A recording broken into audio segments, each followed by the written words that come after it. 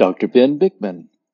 Sprouting and adding apple cider vinegar can help make grains much more healthy, with Carly Wendel and others, presented in the IIQ Metabolic Classroom. I generally consider oats to be better than wheat. I know there's a lower glucose response and insulin response to oats versus wheat. Of course, oats will have little or no gluten, and I like that. That's nice to those who are sensitive to it. And I would actually it depends. When it comes to the pure starch and insulin effect, I would put rice as one of the biggest offenders, actually, even worse than wheat, potentially, especially some of the more sticky rice. That is almost 100% starch. There's almost essentially nothing else in it. But of course, it would depend on the rice. And, a more kind of whole grain brown rice would have a little maybe more comparable starch level to what you see, but a different starch, but what you see compared to wheat. And I would say I kind of am starting to wonder if it's not so much the grain that's the issue, but it's the way we're farming it. A lot of these modern grains, one is called Springfield wheat, that we have over 1 million acres in the United States growing this grain. It's owned by a chemical company. A chemical company produces this wheat because they have morphed it and changed it so that you can spray a chemical somewhat like glyphosate on the crop and kill all the weeds so that you'll get a higher yield in your harvest. And what is that doing to us? What is ingesting those chemicals doing to our gut lining? Your gut lining is much more susceptible to taking in those chemicals than, say, like your skin if you were outside spraying it. So I kind of feel like that's the issue. And some of these, if you look for an ancient grain or an heirloom grain, those are ones that haven't been hybridized and changed and made so that you can spray chemicals on it, like kamut and einkorn and stuff. Yeah. I don't think quinoa has any gluten, which would be a positive for those who are worried. I know from my own tests, it has much less of a glucose response when I'm wearing my CGM. So I think quinoa is probably one that could be used a little more liberally or looked at as a grain of choice if you're going to use any. I would certainly put it over wheat. Mm-hmm. I had an uncle who was overweight and sick, and he started sprouting ancient grains, ancient wheat, and making himself these waffles with it. And that's basically all he ate.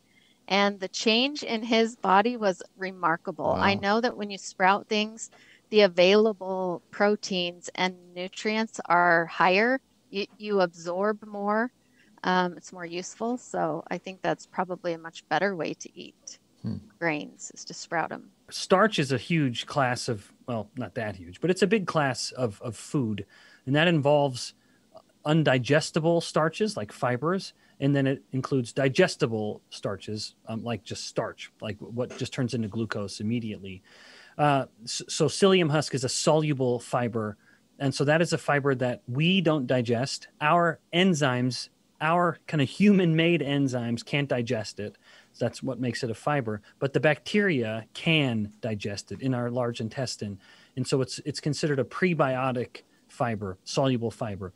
That's in contrast to insoluble fiber, which is not digestible by anything and just sort of scrapes its way down the intestines, providing just bulk. The studies that have been done looking at apple cider vinegar in particular, they were looking at meals that involved wheat.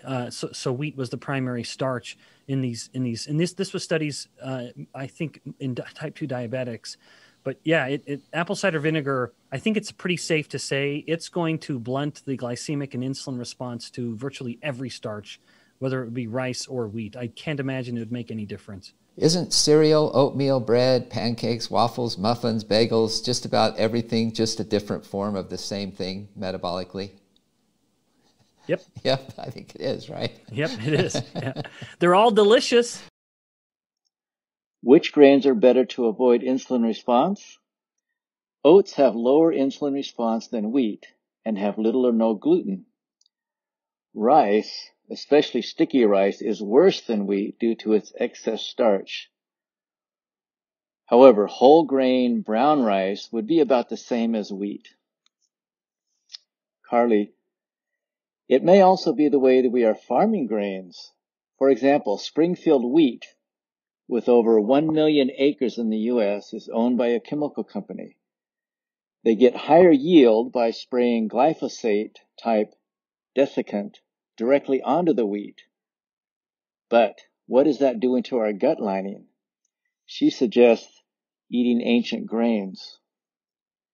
Quinoa has no gluten and is much lower in its insulin response. It's recommended over wheat by Dr. Bikman. Carly tells a story about her uncle who was overweight and sick, so he switched to eating simply sprouted ancient grains and made waffles every day, and he had great results. She says that sprouted grains have higher and more useful protein and nutrients. Dr. Bikman, starch is a large class of food. There are undigestible starches, which are fibers, and there are digestible starches, which immediately turn into glucose. Psyllium husk is an example of a soluble fiber. Our human enzymes cannot digest it, but our gut bacteria can, so it is considered a probiotic soluble fiber. Insoluble fiber is not digestible at all. Apple cider vinegar studies have shown that with type 2 diabetics eating wheat, they have great results. Apple cider vinegar will blunt the glucose and insulin response to any starch. Ben is asked, aren't cereals, oatmeal, bread, pancakes, waffles, muffins, bagels just about all the same? Dr. Bikman answers, yes. They are all delicious, however. Annotated, summarized, easy to share with loved ones.